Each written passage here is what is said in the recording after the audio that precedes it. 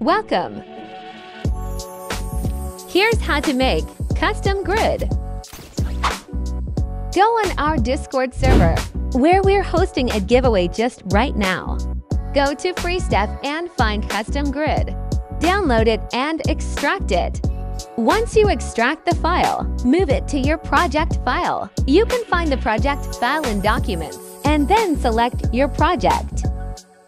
In your project, open Content folder and insert it in there. Allow these assets.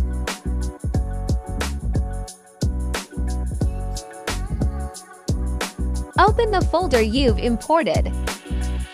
And we are going to use Material Instance.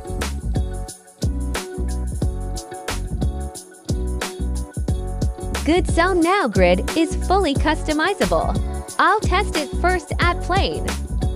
So place a plane. Drag the material onto it and scale it.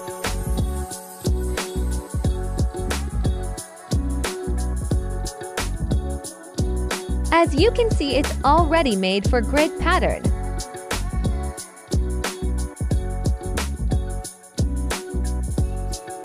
We have here multiple properties that we can change. From the start, I'm going to start with the color.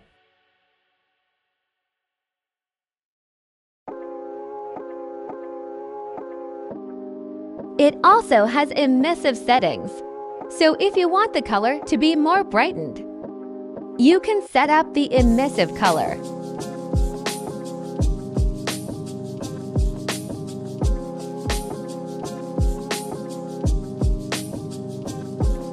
When you look at this, you can also move with the lines, with the range, cell,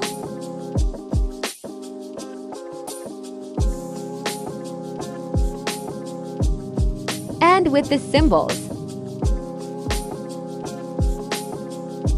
It's really up to you and on your creativity. In the end, you can use this as walls as well as floor.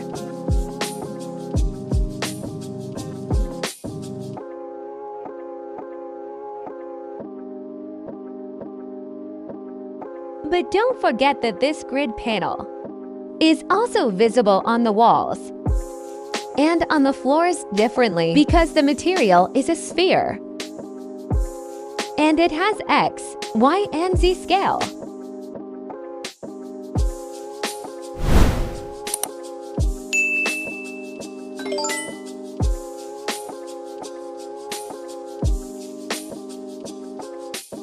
See, the lines, they are already matched together. So we can delete our plane and place it onto it. And that's our grid material.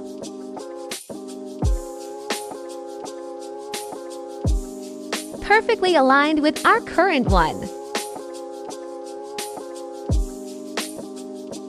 After placing it onto grid plane, we can still change the color. Just open the Material Instant and change it your liking.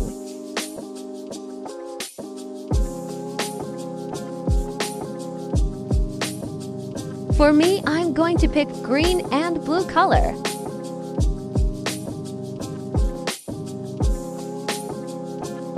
Okay, and that's it. We can launch the session. See, this is how it looks in game. Also, don't forget to try out our free 3D models, plus exclusive ones.